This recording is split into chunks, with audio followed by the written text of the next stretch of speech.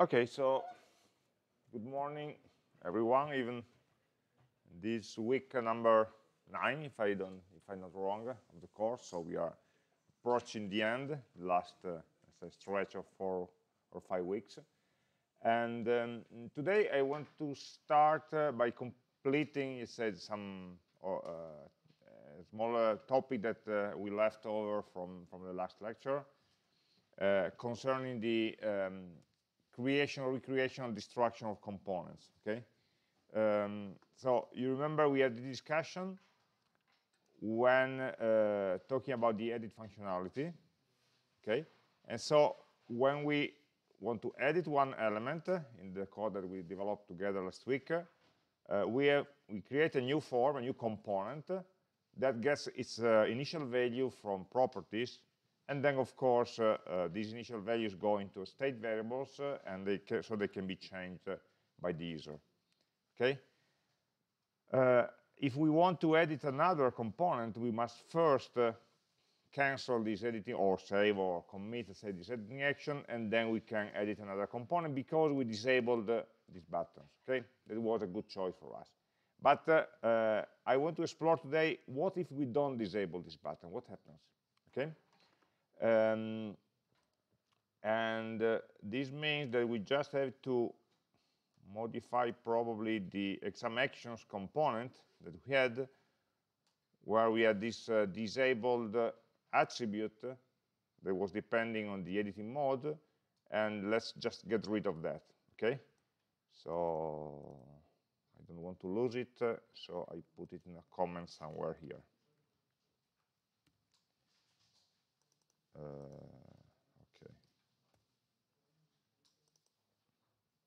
Okay, so before we decided to disable these buttons, the interface would look the same and will work the same. So if we go into edit, of course we can edit it, we can go back and edit another, and so on. So it still works. Okay, but I selected the second one, system and device programming. What happens if I try to click on edit or delete while this form is open? Okay, clicking on delete is not a big issue. It will just delete that item by leaving the form open. If there's a strange thing that happens, if I try to delete the currently open form, because the exam would be deleted, but the form will still be open. So it's a corner case that we didn't consider last time, okay? Because we imagined that in the editing functionality, the other buttons were disabled. But this is not the point I wanted to make. The point is about the edit. Okay, I clicked on edit for the first one. Then let's see what happens if I click on edit for the second one. I did click, but nothing happened, even for the third one. So is there something wrong with this edit button? Let's have a look at the components of the form. Sorry, the property of the form. So if I inspect this form here, this add exam form component there with the component inspector, what I see is some state variables that, of course, they match the content of the form, and some properties, where the property here, which basically specify the edit mode, gives some callbacks, and the current exam, the props that we use to initialize the form. Okay. Now, if I click on another edit button, like we did before,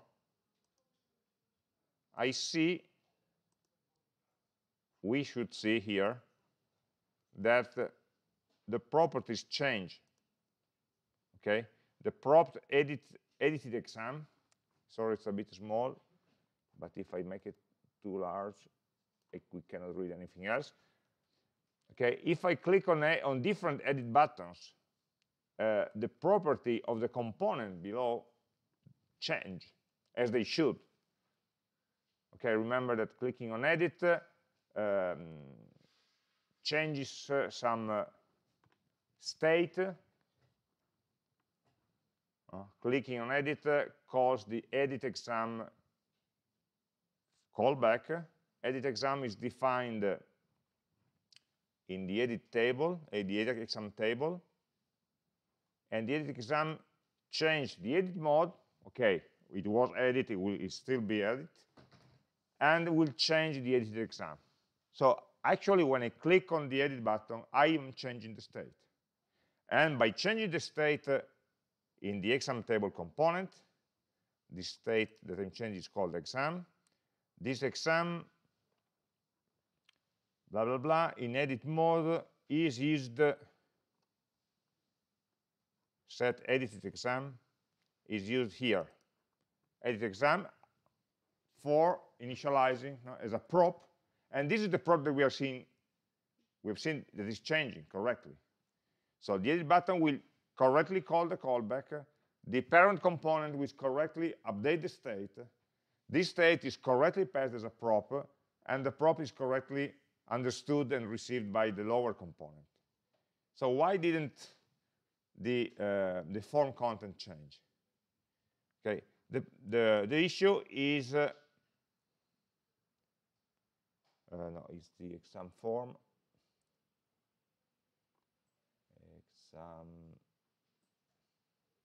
Add exam form here. The issue is all here.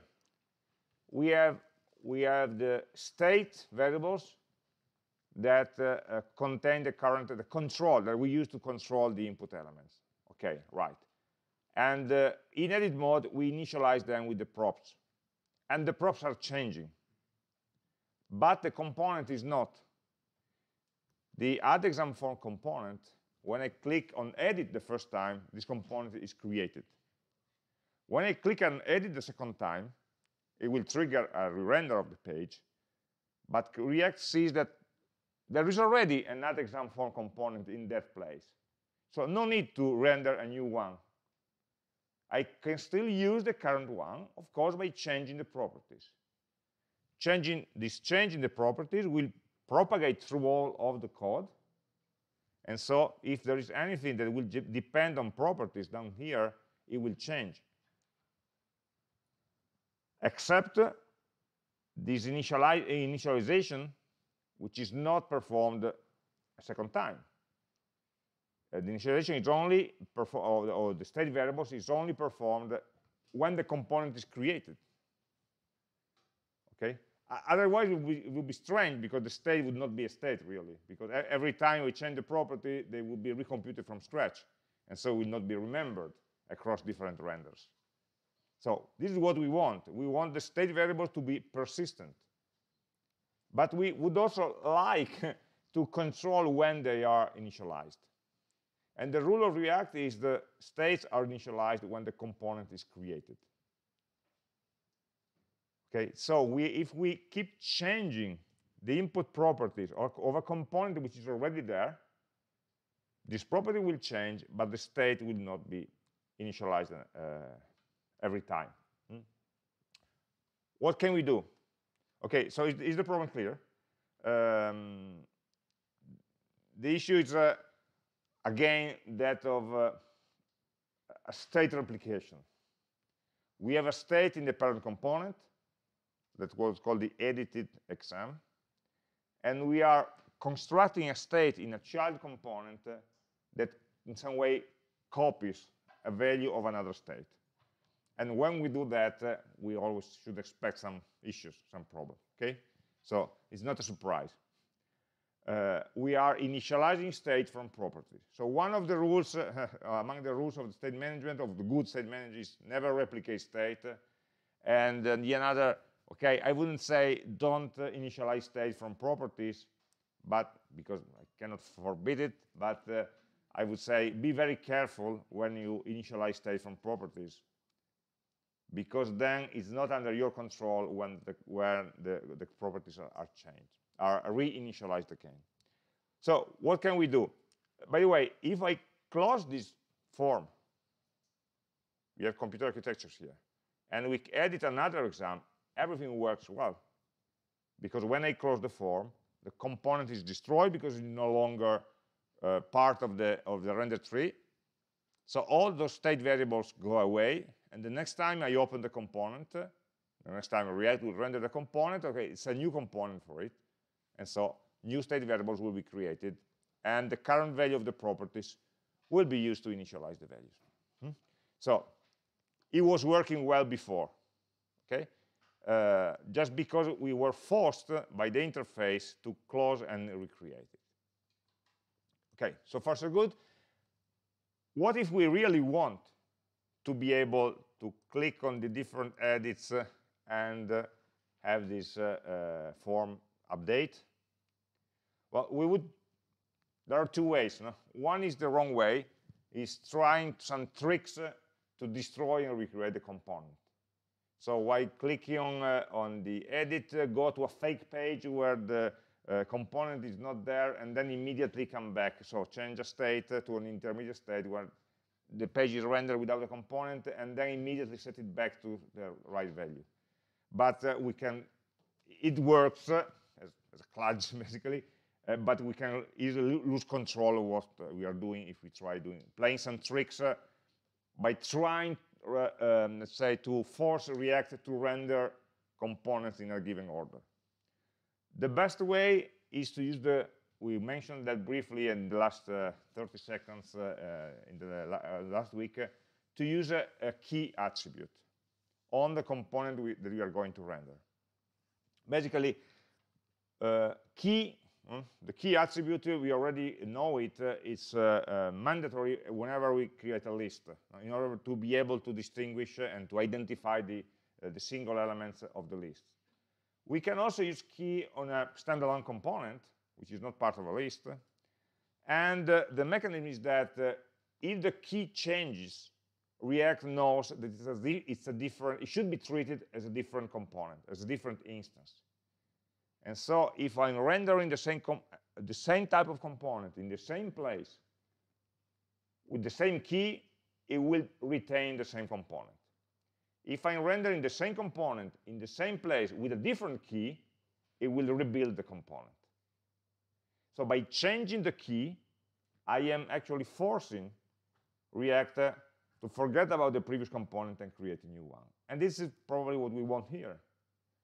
So we just need, for this to work, to add the key attribute to the edit form functionality. So when we are instantiating the add exam form, that is more or less, I don't remember where, exam table, here. In edit mode, I try to add a key attribute, something unique that reflects when the exam has changed. So for example, it could be the editing exam, edited exam dot code, not the whole object, just the code.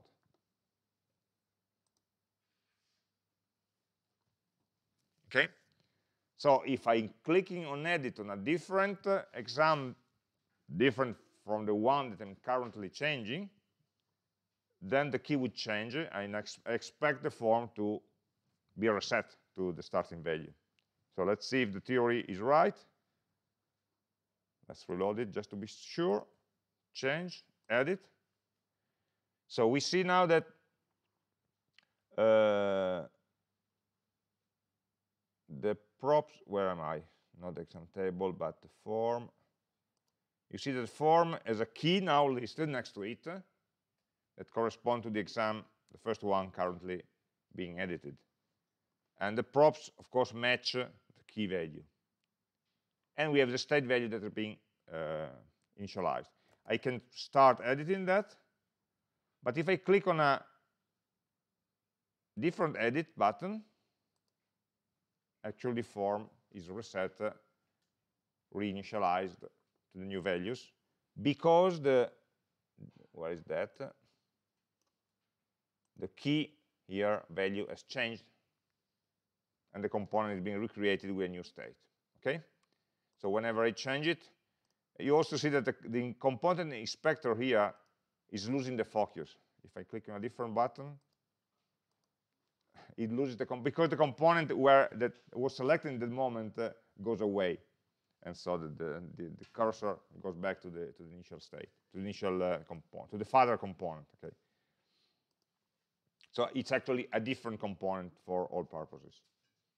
Okay, so if we are in this position, this could be one solution to forcing a different key to a component, and so that, by the way, if I, of course, if I edit one component and I click on editing the same button, nothing happens.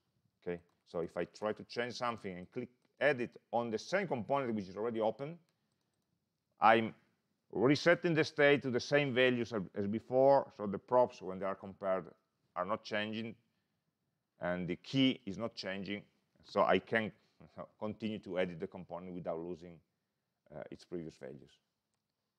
But of course, as soon as I change, the key changes and the form is reset.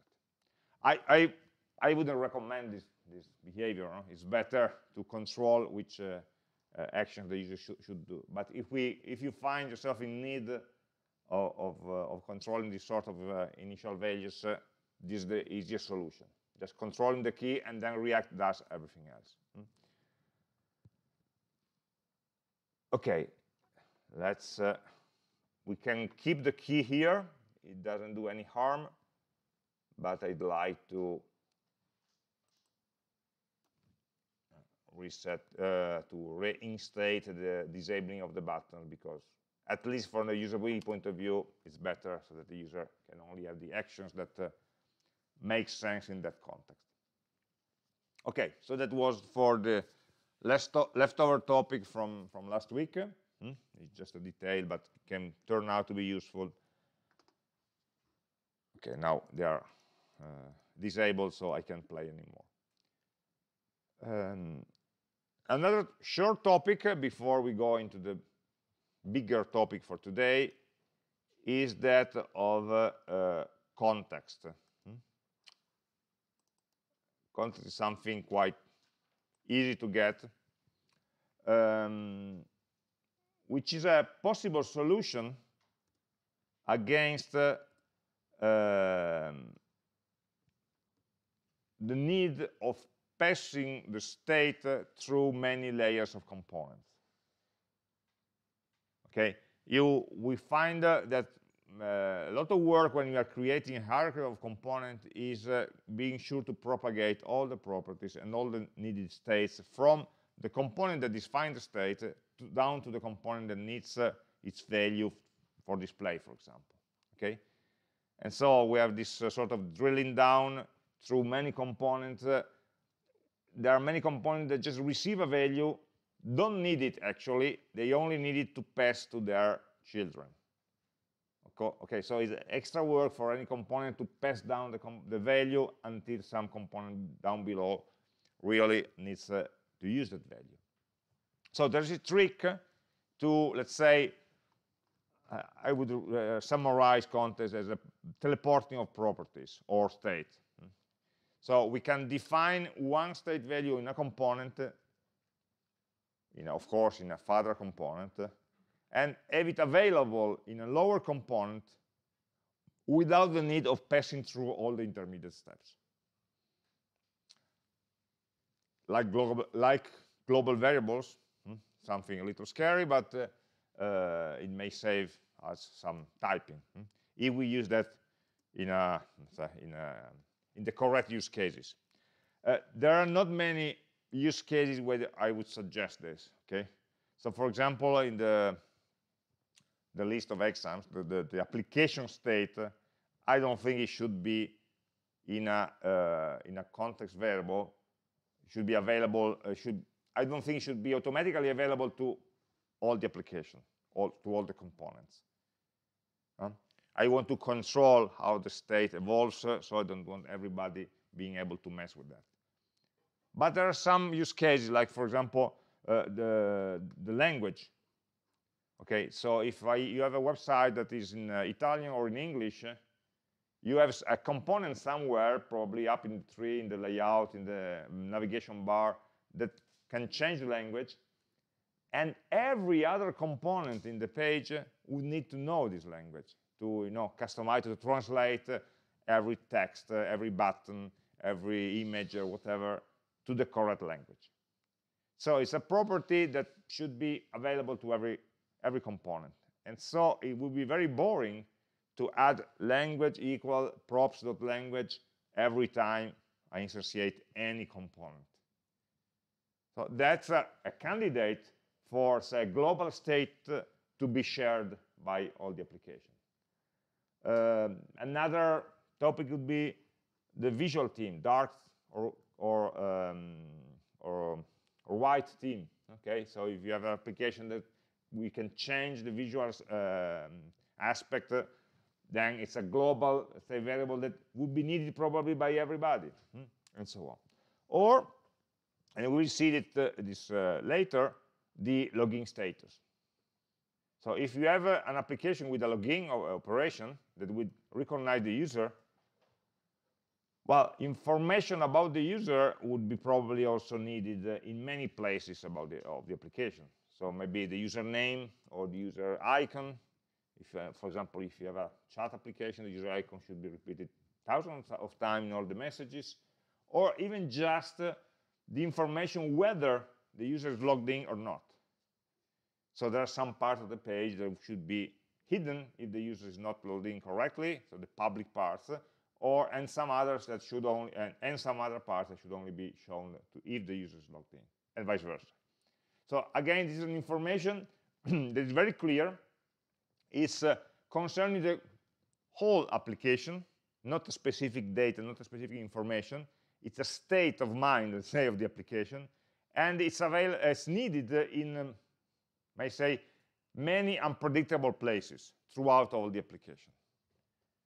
Okay, there's a component down there, okay, but I need to render it differently whether the user is logged in or not, because it's just a count of messages or whatever, the status bar. So there are many places that pop up, and then it would be difficult, say, just to say, or would be, let's say, an unnecessary friction for me to say, okay, I need this information down there, and so let me change these other 27 components in order to get this information there. Okay, so it would probably play against me putting that information, say, okay, it's too much work, I don't want to do that. So in that case, it may be useful to put the information about the user. Are you logged in or not? What is your username? What is your email? What is your avatar icon or whatever? Some useful information to be available to everybody. And there are not many other cases where we want actually to share data so widely. So how does it work? The context is the name of this teleporting mechanism, has three ingredients. Okay, one is a context object, the second is a context provider, and the third one is a context consumer. Okay, the context objects is the teleporting mechanism. The context provider is where we inject the value, and the context consumer is where we receive the value. To create a context provider, we must call this function create context on the global React object. That would create a new context. So every time we create context, we create a new context object. Okay? And we can save this context object here. And we must be sure that this object, which is the handle, the key for accessing this mechanism, should be visible to every component that needs this value. So normally, we put this in a separate file, and we import that file directly. Okay? And this file will export this object, and we can import the file and have a reference to this object. It's a way of having a globally unique object, putting that into a module, and importing that module. Okay. This object actually has two properties. One is called .provider, and the other is .consumer. They are both components in the React sense. Okay, so they can be instantiated. So it's a normal object, a JavaScript object with two properties. These two properties just happen to be React components. So we can use a provider for setting the value. So if we use this component, contact object dot provider, and we can set a property, the prop which is called value, that will set the value of this component. So where does this value come from? Well, it comes from props or from state. Inside the context provider, this value will be a constant.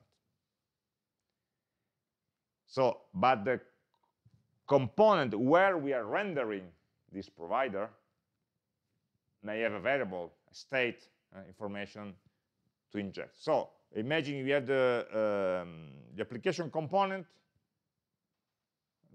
that contains the user logged in state, and this is a state in the app component that will be set to true or false by the login component, which will be a separate button or whatever.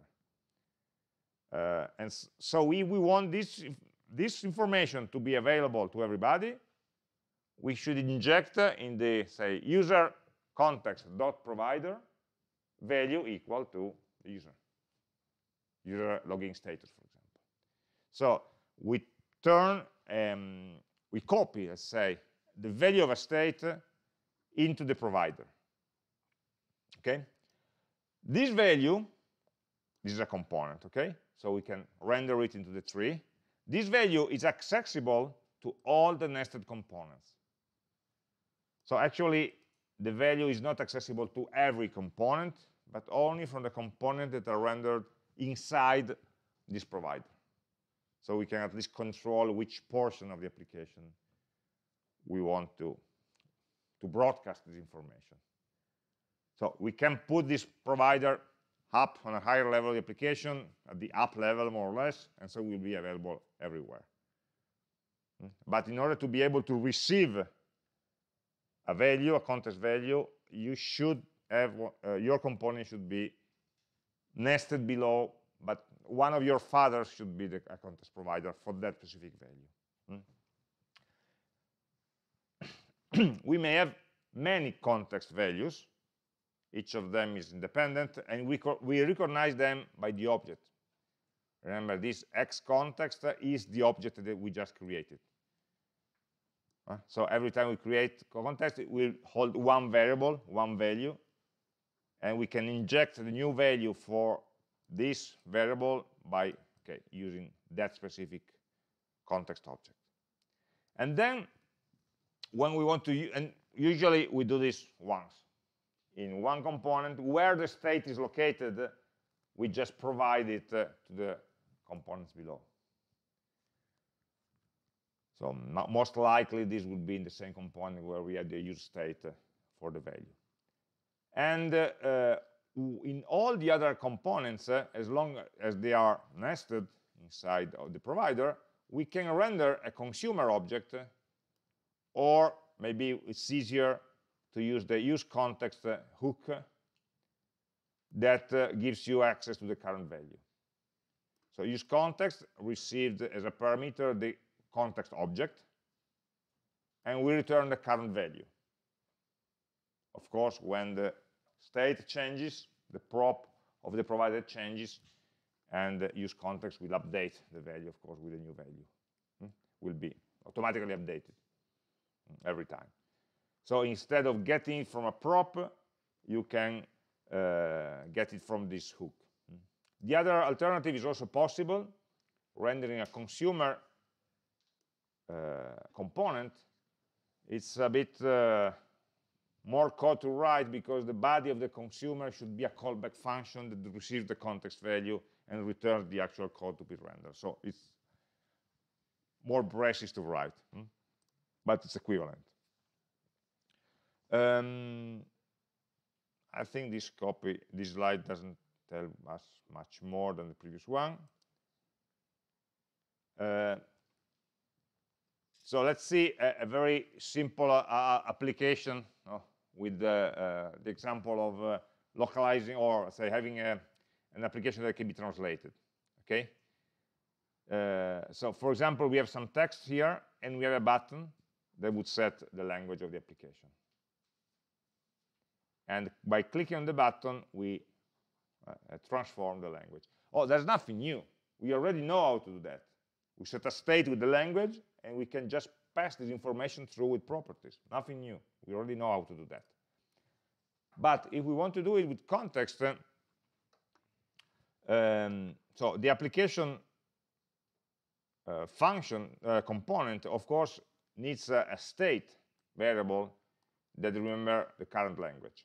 And the state variable, there should be some event no, to change the state. Okay, nothing new. Now we have both components, the welcome component and the button component, should use the information about this language that we have set through this button. And how to do that? One possibility is to store, to copy, say, the language state into a context variable. So we should first create one module, one file, where we have the definition of the context, creation of the context object. It's one file with just 3 lines. Okay, we create a context give it a name, and export this name. Okay? We call it language context because it's the content that we will use to transport the language state. And in the app.js, okay, we should also import this object, language context, from the language context file. So we are not creating, the create context is not inside app. Okay, it's in a separate file. Why? Because of course it needs to be accessible from app, but it also needs to be accessible from any other component. From any other component that we define in separate files. So we should be sure that this symbol here, this language context symbol, is accessible from any component that wants to import it. And there is a mechanism in importing modules where the code of each module is only run once. So if we have the same module, which is imported by 3 or 4 different files, the code is really executed only once, the first time you find the import statement. And all the other times you are just referring to this variables that were already defined. So importing a module is different from calling a function. Calling a function will, if you call a function from 7 different files, the function will be called 7 times. If you import the same module from 7 different files, the code is only run once, and the result is available to everybody. Okay? That we are using, say, modules as a mechanism for singletons, for creating unique values to be shared. By the way, if you want to know something more about the modules, we have published a reading number 3, okay, that explains a bit more in detail the mechanism or modules in Node and in the browser, but it's nothing particularly complex. We are already using those, so but we just publish some pointers if you want to read more about this module mechanism. Okay, so this is just creating the context. And then what should we do? Well, we should inject the value of the language inside the context, or by creating a provider. And this should be set, the provider should be created where the state is available. So inside app, we already have this use state statement. So we can provide this value to my application. So what I'm doing here in app, since app already knows the value of language, it's a state, we can provide this value to all my nested components. So I just added one layer here, okay, saying I want to provide a copy of this language state, or maybe a state, maybe a prop, maybe a local variable, just a value, that is automatically made available to all the other components. the nested components. Okay, so usually we have the providers at the higher level. Okay, and what do we do with the lower component? We consume the value. Okay, one possibility is to use the consumer syntax, the component syntax, where, for example, button and welcome, they are two different components. Here, they are inserted, and they are nested in two language contexts. So inside button, we may want to use the value of the language. First of all, we should import the context object from the same file as before. It's the same object as before. And we render a consumer for that specific context. A consumer object will render, will require a callback in the body of the component. It's a bit strange. We are rendering a function, and this function will be called with the current value of the language. So this is where the teleporting arrives. Inside this function, we have this parameter, which is already set, which is always set and updated according to the provider. So this value here is copied and is teleported there. It's not in the props. It doesn't need to be the direct child as we have here. It may be anywhere nested. I can just recover this value by rendering a consumer that will receive a copy of the value. And of course, the result of this callback will be rendered as a result of the component. Okay? I'm missing a closing brace here, I think, because open here, it should be closed here, there, after button, or not. Yeah. Yes. There's a syntax error here, and even here. Okay, so don't copy and paste code from the slides. Okay. This is the long version. The shortest version would be to use context as a hook. You get the same result. So instead of rendering a language context consumer and setting a callback for receiving the value, you can just use a hook which is called use context. The parameter of this hook is the name of the context object.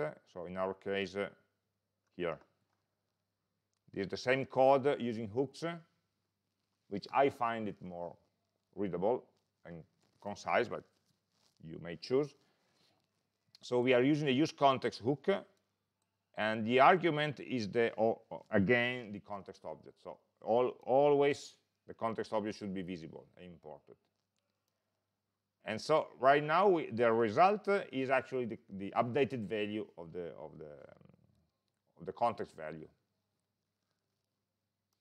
And so we recover this value, and this value can be used when you want.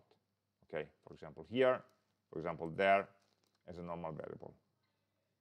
So instead of writing props.language, because we don't have the prop, we just extract the language from the context as long as we have the reference. So the say, most difficult part is remembering to import the context object, and we make it available to everybody.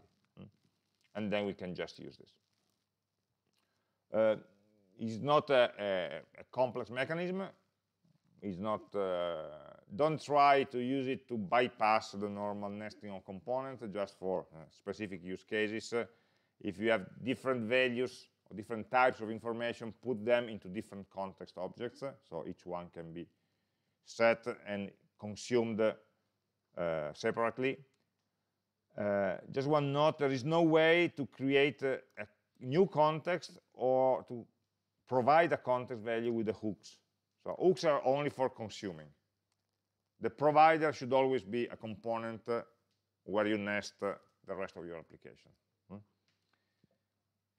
So it's a bit asymmetrical, it's a bit strange, but it's not And if you have, of course, many context variables, you can call the hooks many times, as long as all the providers, you are nested on, inside all the providers. So it's not uncommon to see a tree of provider nestings. I provided this context, this context, this context, 3 or 4. If you have several context variables, we are a nesting of different context providers, so that everybody can access these values. Okay. Changing the context can be done by changing the state from which the provider takes the value.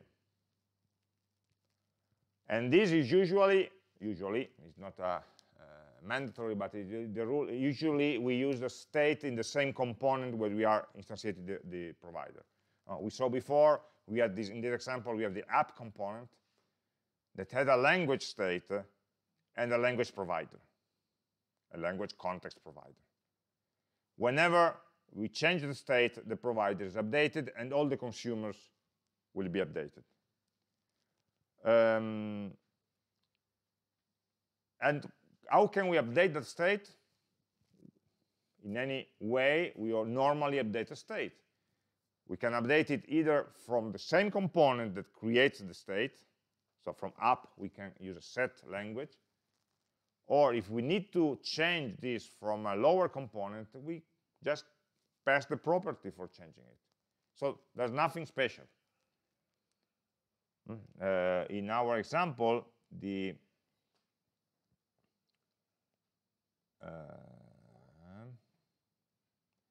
button component, let's see the hooks version.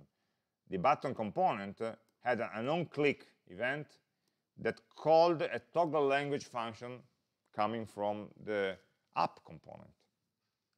It's a normal mechanism. I want some component to change my state. I am passing down a callback that will call my set state in my context. So this doesn't change. The context is only used for propagating the value. For modifying the value, I should use the old mechanism of sending you a callback. Theoretically, I could also put a callback into a context variable. There's nothing against that, but then it becomes really, I won't control anymore who changes what. So usually we don't do that. Okay, so remember that the state is not part of the context. The context doesn't contain the state. The content only propagates the state, and the state should be in the component that includes the provider. Okay, like in this example. Okay, that's it. It's not very, I just said it's not very complex, but it's useful to, let's say, to have it ready when we need it. Okay,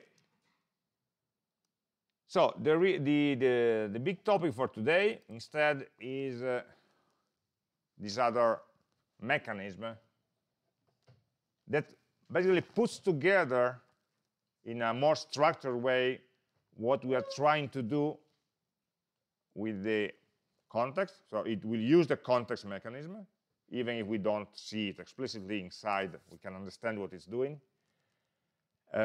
And it's trying to resolve in a more structured way what we tried to do last week with the mod state variable.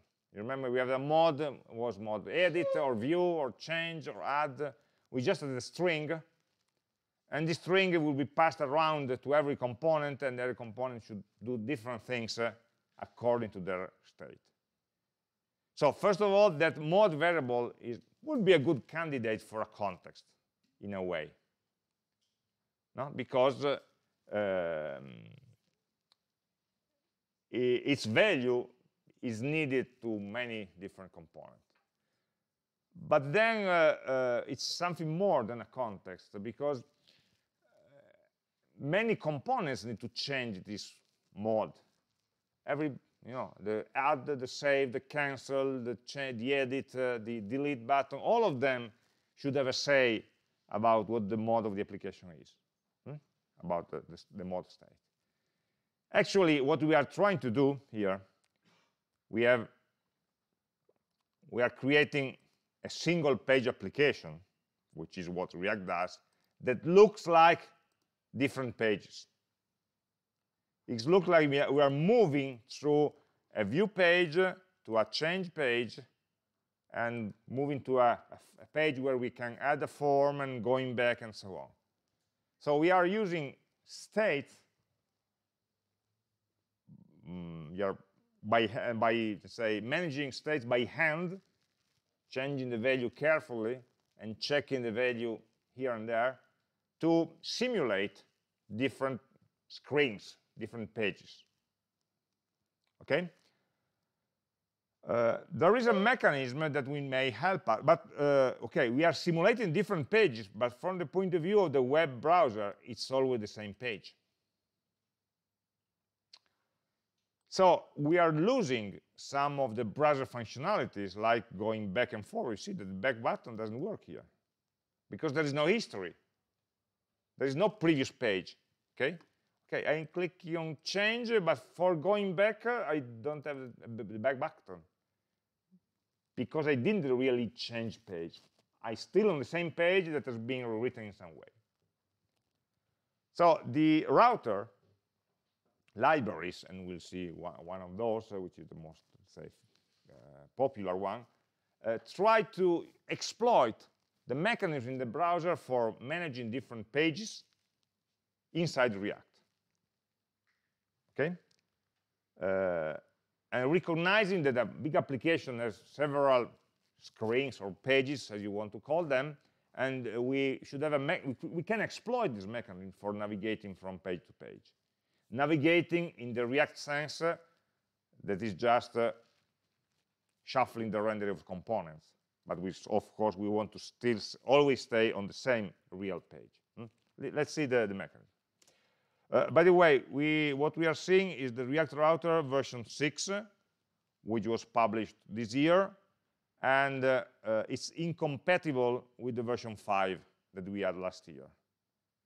So don't rely on the material of the slides or the video lectures of last year, because it's changed in the meantime. Okay? And if you see some old projects from last year where they use the router, just don't use it like say by copying it, because the version 6 is simpler to use basically, but it's also incompatible with the previous one. Okay, something that happens. And okay, so what are we trying to solve? We're trying to support more complex applications that don't just do one thing, managing the list of examples, may want to do different things.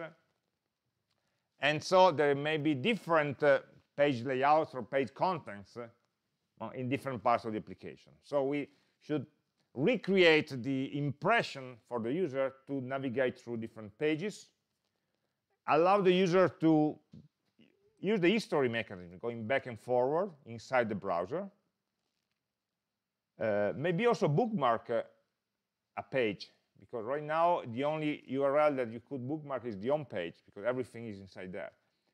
But if you go to a detailed page and you bookmark them, and when you go to that address, it will lead you to the home page of the website, basically, because there's no way to remember that you were here, for example. The URL is always the same. What changes are only internal states, but internal states cannot be bookmarked or saved in some way. But if some information about the internal state would be available in the location bar, then we would remember this page instead of going every time to the starting page. And so we are using the location URLs to manage this information about the page of the application we are currently displaying. So instead of hiding this information into the mode variable, we show this information into the URL location bar. Okay, so the location bar would be a good place to store information about which part of the application we are in. The location bar is always accessible to all the components because it's a browser information. So it will be automatically available and easy to modify by everybody. Of course, we need to modify and use it in the React way, not just by setting window.location equal to something that will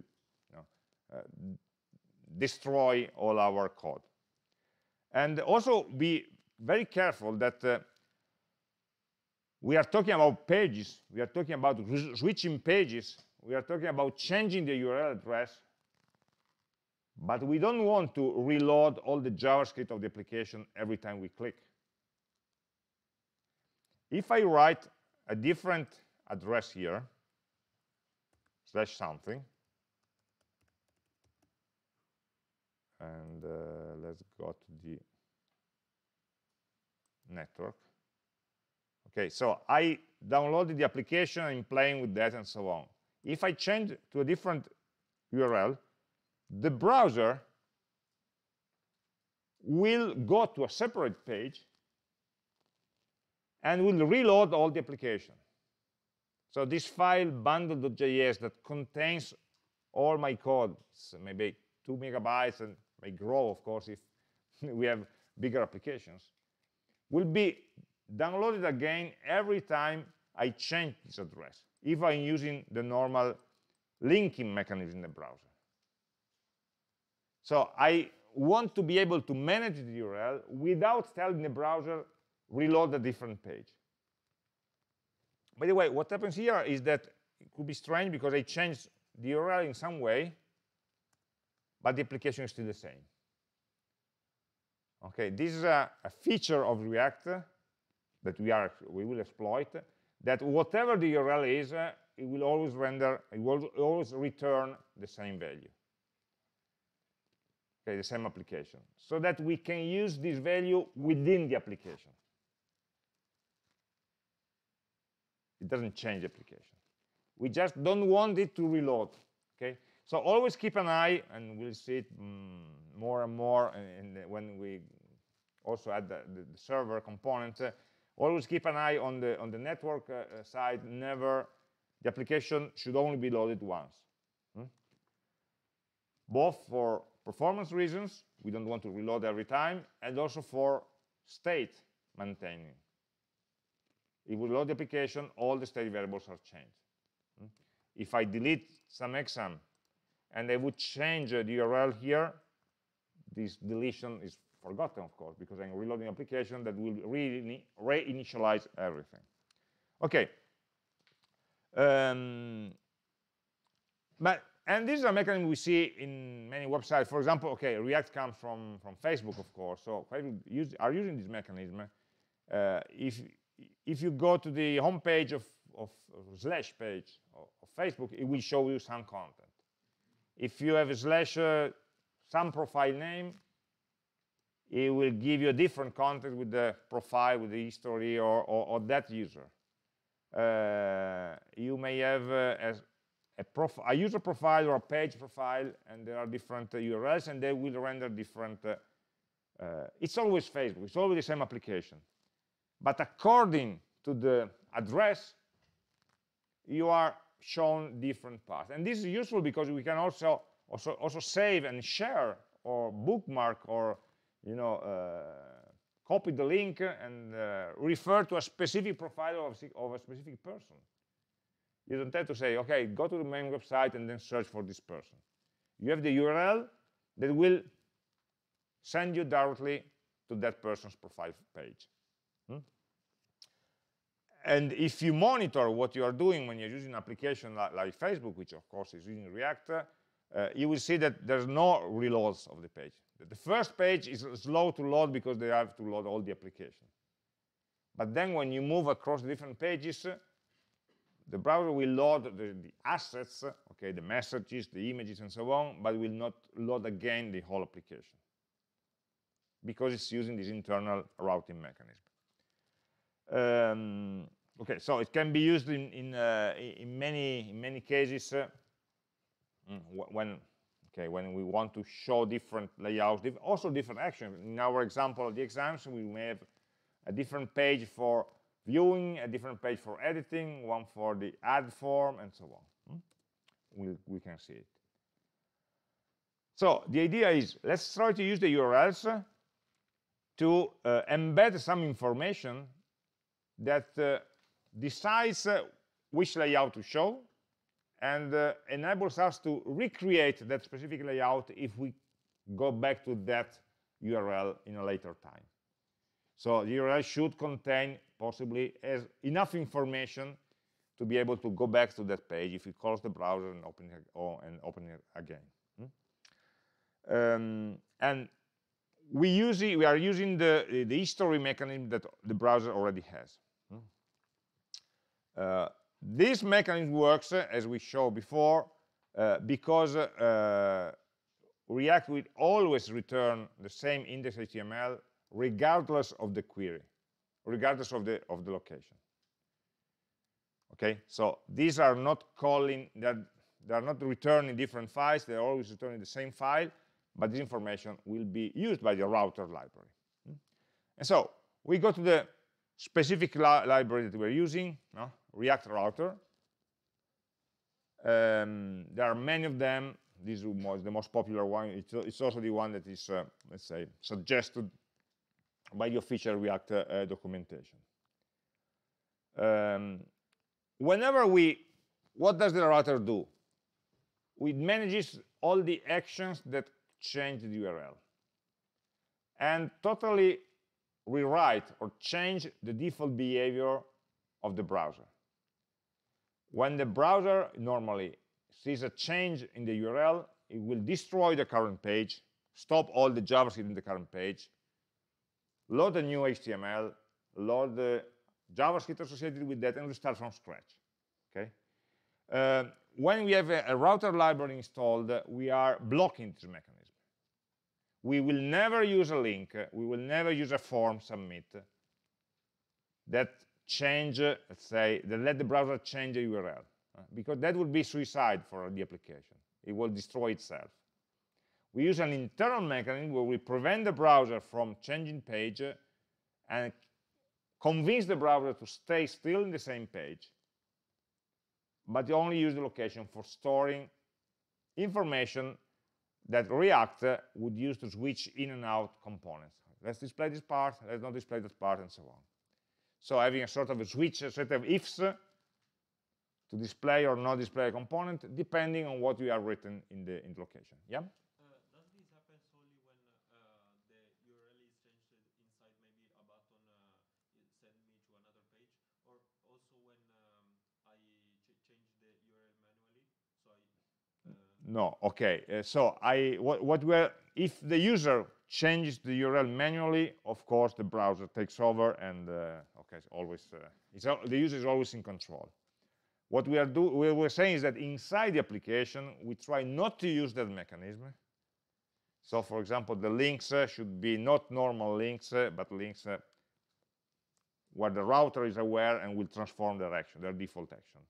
Okay, so all the action inside the application should use the routing mechanism.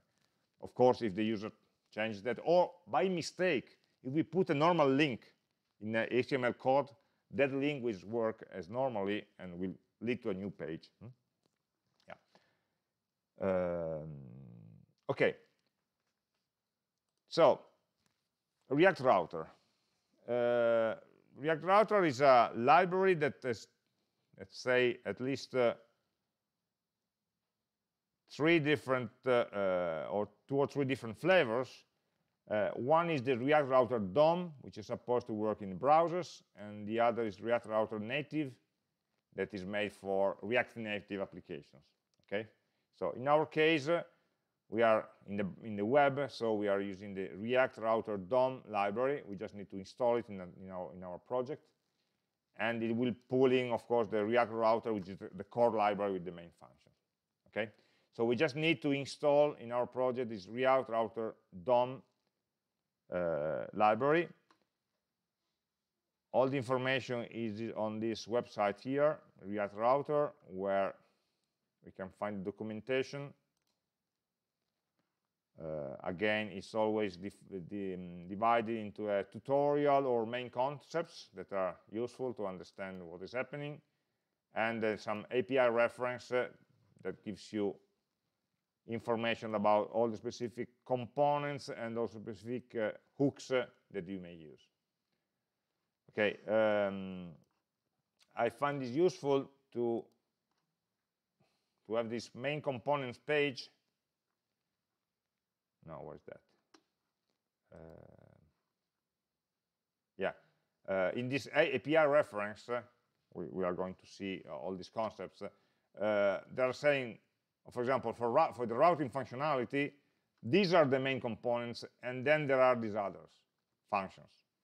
These are the main components, and then there are these others. And the other one, the second list, is for more advanced or internal usage. So basically, what they're saying to us is that you just have one component, one hook here, two other components, a couple of hooks, and one hook there. So the library is basically 5 or 6 components and 2 or 3 hooks. So the user visible part for managing the router. So we don't need all the documentation that is there. They're always telling you low-level APIs is not something that we need to care about. Okay? So how does it work? It gives us mechanism for moving through the application, through the different pages. So we are not using links anymore. We are not using A, but we are using link as a component to change pages. We are not changing some global state, but we are navigating to a different page. So there are mechanisms for changing the URL. And there are basically these 3. Link, navlink, navigate, and the use navigate hook, which is related to the navigate component. So these are the mechanisms for changing the URL. And then there are mechanisms for inspecting the current URL and deciding what to render. And there are basically these 2, route and routes. Routes is a sort of a switch between different route components for which you can choose the one that best matches the path, the URL path that we are. So one is moving and the other is rendering. And there are some hooks to be able to access some dynamic parts of the URLs. Okay, some value embedded in URLs. Like we said before, we want the URL to be able to bring us to a specific page. So maybe we have a list of products or a list of exams, and we want to go to the page of a specific exam. So the URL will contain the exam code or the product ID. And so we need to be able to access this parameter, which is a variable inside the URL. And this can be done with some hooks. Okay? And all of that should be, all the application, in order to be able to work, should be wrote in a component which is called browser router. So we can put browser router immediately at the highest level of the app component, so that everything else will be included, nested inside browser router. Okay? We don't say it, but browser router actually is a context provider. Okay? It uses the context mechanism so that it must nest all the application so that all the application inside can use this information. All these components inside are consumers for the information. Okay? We don't see it explicitly, but that's why we need this roping at the high level. So we have these 2 words, rendering and moving. Let's see them one by one. So first of all, we should contain all the application in a router. Normally we use this browser router component that uses mangles and modifies the URLs for moving across pages. Okay, this is the normal usage. So we should just import browser router from React Router DOM. If you want to make it shorter, just rename it as router. But there are some configurations. Let's say this requires the mechanism that we saw before, that different URLs will always return the same application, the same JavaScript application. And this means that also the server should be configured in this way. Okay. If you want to run our application on a server for which we don't have any control over its configuration, we can use this mechanism, because if we change the URL, the server will give you a 404 response, say, okay, there's no page here. And so there is an alternative routing mechanism, which is called hash router, that stores the information not in the URLs fragments with slashes, okay, localhost slash exams slash add or slash edit slash 123 in the but encoded the same information after the hash sign in the home URL. So will always be localhost slash and then hash something. The hash sign is used in URL for moving inside different parts of the single page for internal anchors. We are say overriding this mechanism for storing this information. It's not recommended, so unless you have compatibility needs, so you need to use servers for which you have no control, or browsers that are very, very old. And then, so in those two cases, you can try to use hash router, but otherwise, in modern settings, you should always use browser router. There's also another interesting version, which is called the static router, which is for a very different context when we run React in the server. So there are some mechanisms for, right now, all React is running in the browser. The server does nothing. The server will only give me the JavaScript. That's it. But there are some settings in which we want, or we may want to render the components already in the server. So running the React library, partially at least, in the server, and then give to the browser already the components that are already rendered in a way. So there are some other libraries different from React, one very famous Remix, that do this SSR, server-side rendering. And in this case, this static router is able to communicate with the server, asking for the server a different version of the page by rendering it in a different way.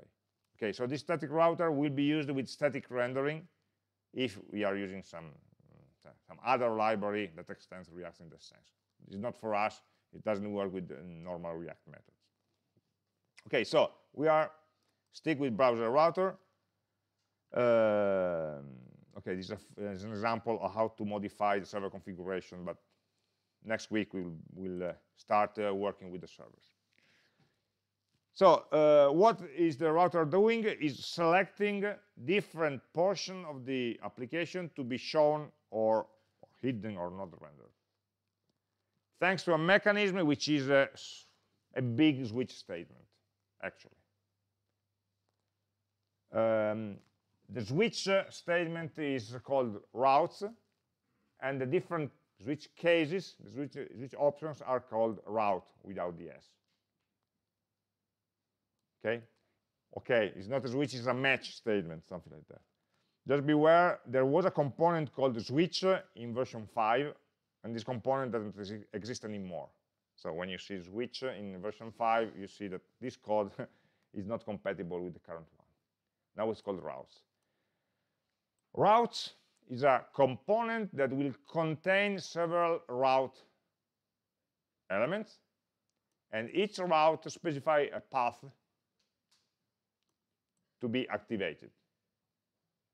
So actually, and this path will match with the location URL in the browser. So what happens is then when React sees the routes component, it expects a set of one or more route components nested inside it, and we select one of those, only one. Which one? The one whose path will match the URL. So it's it likes writing if location equal to slash, render this one. Else if location equal to news, render this one, and so on. And the second property of the route component is an element property that contains a fragment on JSX, anything you want. Of course, it's an attribute that will contain JavaScript objects, so you should have braces here. Okay, it's an attribute that will contain an element, a component, a JSX fragment. That's it, basically. Okay. Yes. Being a switch pretty much or a match, there is some default. Yes, yes. This is the basic mechanism, and then there are a set of details of how it's working. Okay, so it's not a string match. There are some defaults and so on. So I will see them. But the basic mechanism is just this one. We change the URL, and the page will change content. It will behave like this one, or behave like that one. There is an algorithm for deciding which route matches best. These are not regular expressions. Okay? In the previous version 5, they were regular expressions, and they create a lot of problems. Right now, all the strings are evaluated. They are compared with the URL, and the most specific match will be selected. There's one property here, is that the order in which you list the routes is irrelevant. Okay, so you can mix and match the order. The only thing that counts is the specificity of the matching, and not the order of the elements. Which is strange, but it doesn't. They don't go in order. The router will collect all the URLs, all the paths, and then decide. A path. What is a path? It's a string that the router will match against the URL location, and a path is made of different segments. Okay, separated by slashes. Nothing new here. A segment may be a static segment, so a normal string, a dynamic segment, a placeholder where we can put different values, or a special syntax is the star segment that will match anything in that position. Okay, one or more segments in that position. This is just the syntax here is just made of these three components. So it's a sequence of segments concatenated, and each of them may be, so for example, users/user ID will match all locations of the form users/abc or users/123. Okay, so /users/something, some string. This string will be extracted and stored into a user ID parameter value that can be used through the hooks by the component rendering. Docs/ will match both the docs path and any subpath, so docs ABC, docs something else, and so on. Slash will tend to match the home page and so on. This is the simplest one because it's just a simple segment. Segment is a constant one, so we'll match that exact URL.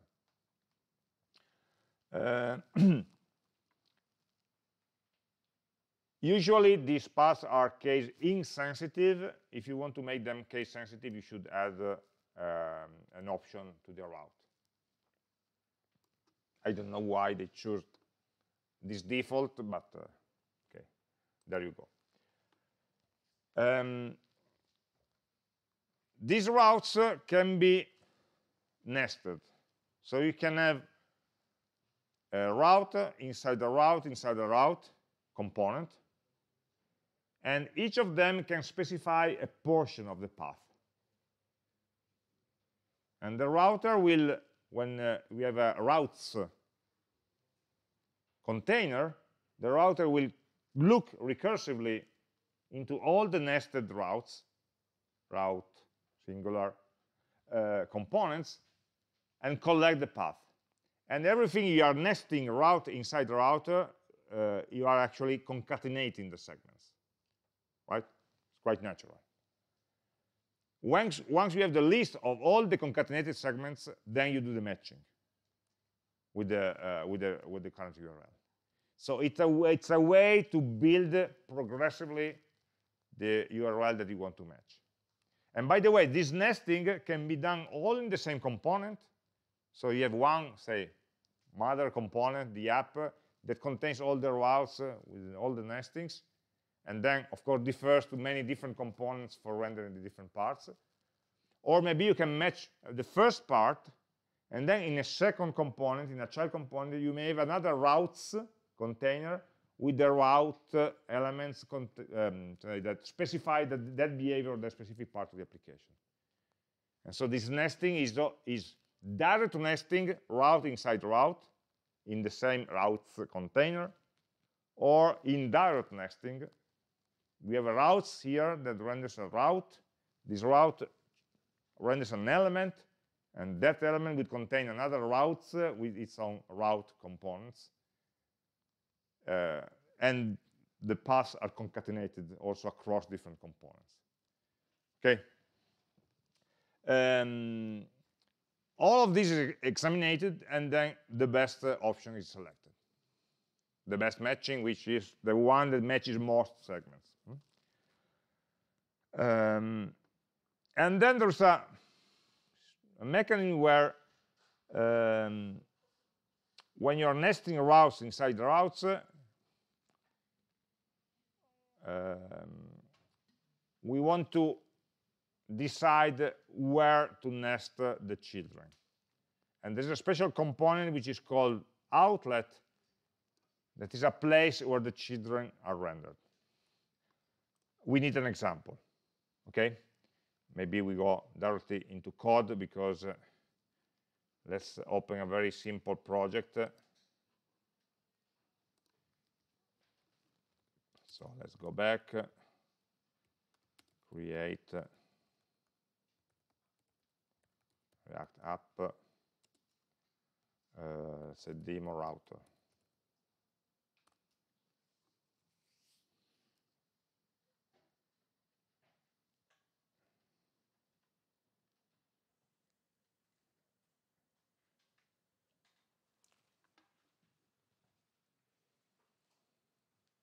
Okay, let's make it install.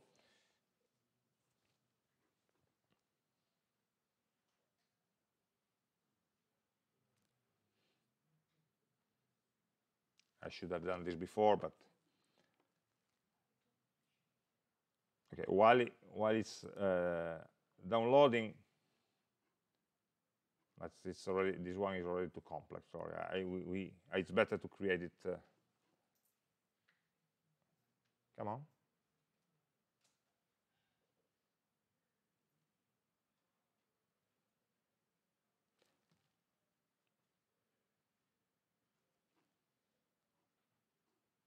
Okay, we are near there. Demo router. Let's open the app. Demo router, npm start. No, not. Before starting application, we should add the routing library, okay? npm install react router DOM.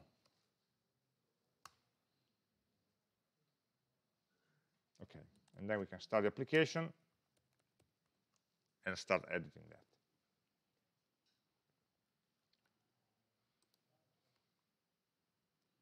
Okay, so we are in the app. We just override everything is there. So we want to use routing, so we must first wrap everything into the browser router component, first of all. So we must import browser router from React router DOM. And then we wrap everything into a browser router component, first of all. Then we can start rendering some routes. So we can decide routes.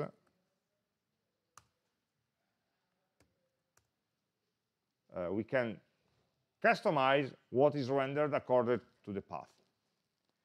So the routes component is the matching algorithm, and the route components are the options. So route, maybe path is equal to slash. Then we render an element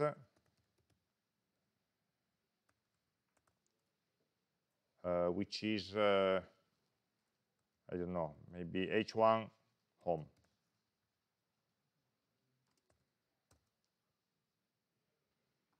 We must import also route from the router DOM. Okay, I can put some JSX inline. Usually for readability, we refer to another component, but just for understanding the mechanism here. And we may have another route, path equal to, I don't know, about, element equal to element h2 about.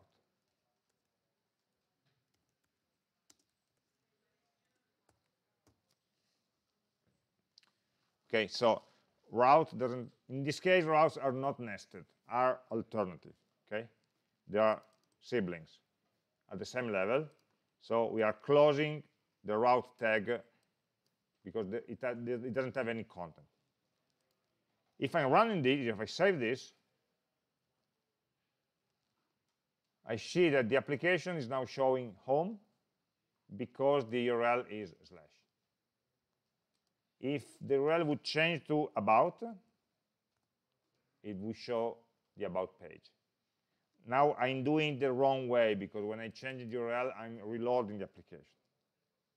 We don't know how to move across the different parts of the route. So just understand how the rendering works. If I write anything else, I get an empty page and a warning saying, okay, there are no routes that are matching this location. Okay? So this is normal if we have a set of alternative renders, and only one of them will be selected. This is good if they are disjoint in a way. They're separate. But probably in our application, we want, for example, the title to be always visible. And then some other content, to be customized. So when I'm selecting a route, I would say, okay, if I am in this route, let's try to render this part and then see how the route goes.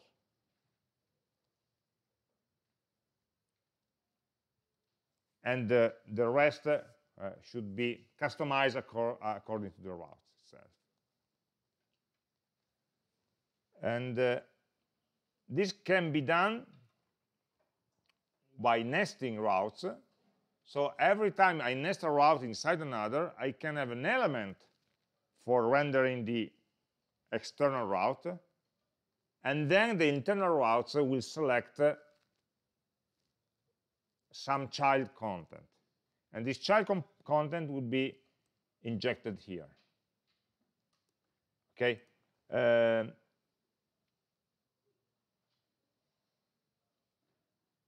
We see this example that we are going to recreate. We have matching the slash and rendering something called layout, which is maybe the skeleton of the page. And then we have some internal routes. You see there is no slash anymore here because we want to, this route is nested inside there, and so we are concatenating this with that. So slash about will render an element about, dashboard will render an element called dashboard, that are both nested inside the main path there. So what we are really rendering, for example, in the about case, is this about component, okay, and this layout component.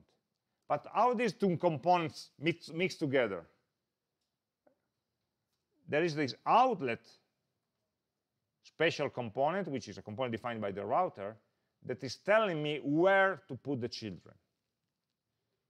So what the router is doing here is, I'm rendering the element layout. First I will match the route. I decided about slash about is the current route, okay, is the current location. So I need to render about inside layout. So we'll start by rendering layout, and when I find the special component outlet, I will inject in this outlet the children, the about component. Okay, so it's easier done than said. We could modify our application. Let's call layout, for example. We define a component that does all the layout, for example, the main. So we may have, for example, I don't know, oops, something like an H1 website title. I don't know, a line. We can have a menu or whatever. And then below the title, I should have the actual content. And so it's the outlet component that will render. Outlet, of course, is imported again from React Router, that will contain the real content of the page. So we must modify the routes so that we have a external route, which is the root equal to slash, that only renders this layout component.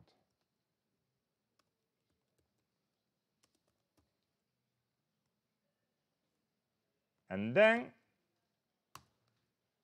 I'm not closing the tag route because I'm using it to nest something else. So for example, we move it there, they are nested. And let's remove the slash here.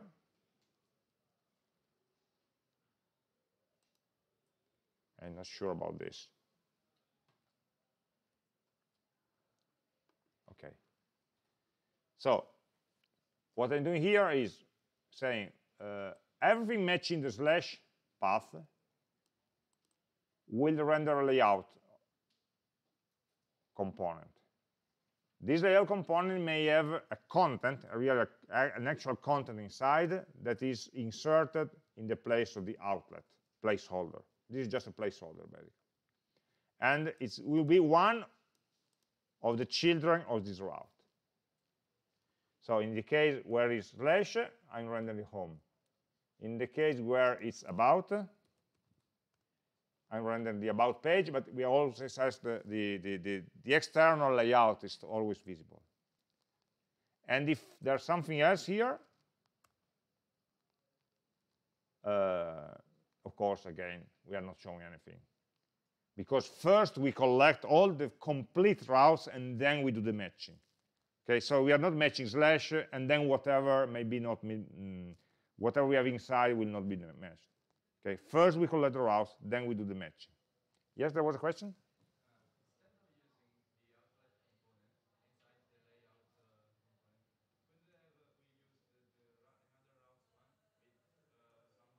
Yes. Yes. So the question was, instead of using outlets, could I put the routes in there? Of course, with another routes selector and the two routes. Yes, it would work. The only problem is in this way, the layout component will need to know what to do. Okay? So in this way, we are separating the only goal of this layout, this component in this case would be to create the framework. And there's an empty space, a big empty space that needs to be filled by somebody else. So this component doesn't need to know what goes there inside.